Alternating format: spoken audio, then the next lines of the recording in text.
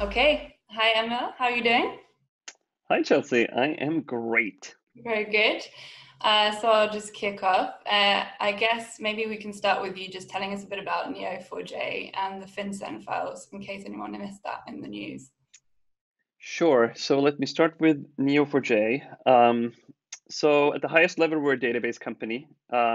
We were founded in, this is, I guess, Web Summit in Europe. We were founded in Sweden, but we're headquartered in Silicon Valley, and we have about, I think, probably 400 people right now spread out across North America and Europe primarily, and we're growing fast in Asia as well, but primarily North America and Europe right now.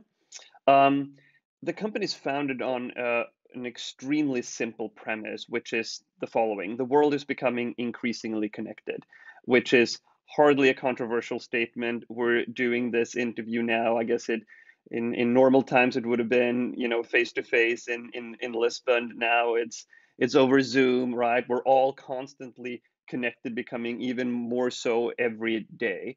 So hardly a controversial statement. However, the consequence of that is slightly more subtle, which is that as the world is becoming more connected, so is information, right? Why? Well, because information or data is ultimately describing the world. And so when the world is becoming more connected, data is becoming more connected. And that's not a problem per se. The challenge is that for 30, 40 years, all of us have been using software systems that have been based on a simple, very foundational piece of technology called the relational database or the SQL database, which stores information in tables. And that's awesome. It's fantastic. It's good for a lot of different things. However, what it isn't good for is capturing information that is connected. And we are optimized for that. So when you have data that is trying to figure out how information piece A is connected to information piece B, and I'll go into more details later, for example, with the FinCEN files. But when you have that type of data, then a graph database like Neo4j is frequently 1,000 times or even 1,000,000 times faster than traditional SQL databases. Okay, great.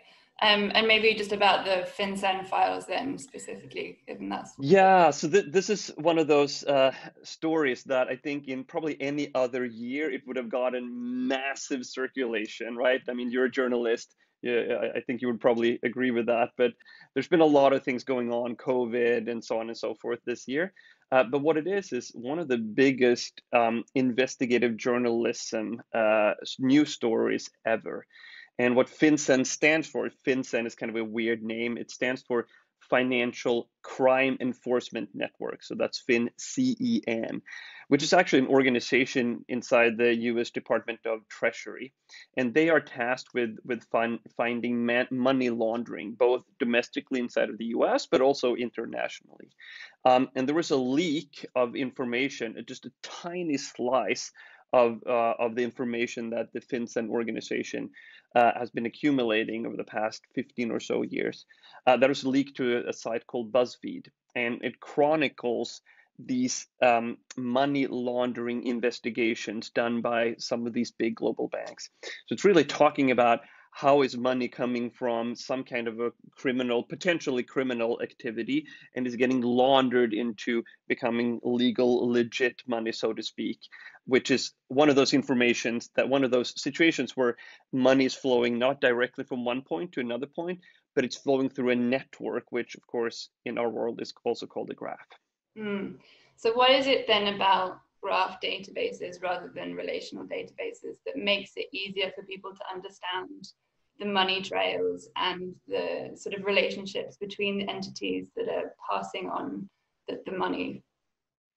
Yeah, it's a good question. So whenever you start thinking about data and information, you figure out, hey, is this a good fit for like a classic traditional, SQL database, or one of these new kids on the block, which we are one of them, for example, graph databases, right?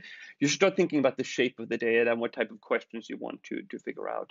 So in this case, you could take those the reports of potential investigations, and you could look at them and you could sort them by title, for example, or you could calculate the average of how much dollars were associated with them. And that would be fantastic for Excel or an SQL database for tables, right?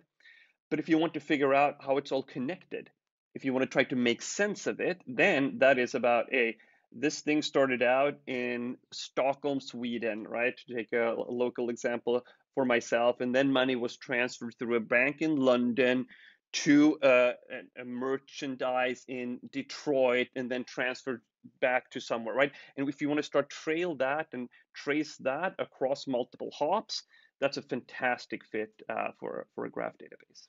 Interesting. And so when all this information about these sort of suspicious transactions were put into the graph database, could queries highlight things like weaknesses in the regulations, in the banking system, any kind of loopholes that allow people to transfer money, which otherwise, might not have slipped through the cracks?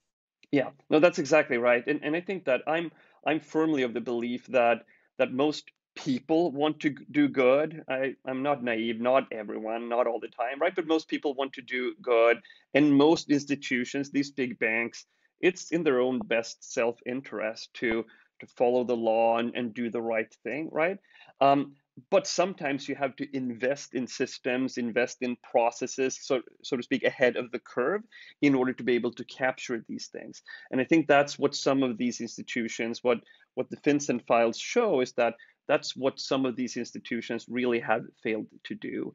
In many situations, if not all situations that we've seen in the FinCEN files, the data was there. It was possible to figure out that, wait, no, you shouldn't just look at this as a transaction from Emil to Chelsea, right? That's not enough. You can't just look at from A to B, just that little thing, right? You have to look at from Chelsea to someone else, and then someone else to someone else, and so on and so forth. You have to trace it all the way down from the root cause, so to speak, the root origin, all the way to its destination. And in order to do that, you have to have technologies that are shaped that way, that allow you to look at things that way. And this is something that we saw very deeply as well with the Panama Papers, right? Which was the first time that, well, actually it wasn't the first time, it was the first and most public event that this journalist organization called the ICIJ, that is behind the FinCEN files. That was the most public use of graph databases to date, where they were able to see this potential tax fraud that happened, not because someone hid something, a politician hid it directly in an offshore bank account, but it was connected indirectly through multiple hops out. Mm. And is that a sort of limitation from the bank's perspective, because they only see a small section of that trail, where these sort of investigations are so informative, because you suddenly see a much bigger picture when you can piece all of those reports that come from different banks, from different people, from different countries. You can piece that all together, and maybe you can use graph databases even internally within the banks to look at how suspicious these transactions potentially are. And you can look at the bigger picture, but actually they're looking at a very small part of it, and maybe that makes it difficult. That's exactly right. I mean, I think the specific answer to your question is yes and no, in the sense that they actually have all the information, right? The data is already there. What we've seen right now in the news with the FinCEN files is a small group of data journalists who have looked at information, and they sit on the outside, and they're able to unravel all these stories and tell these stories about money laundering at the biggest banks in the world, right?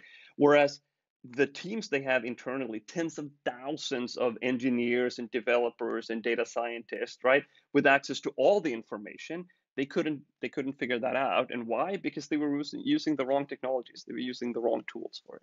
Mm. And I guess, yeah, we don't have long for this chat, but maybe we can just think like, how many times do these kind of these leaks need to happen before actual regulators and governments do enough to stop it from happening, and journalists not have to keep doing these type of huge investigations?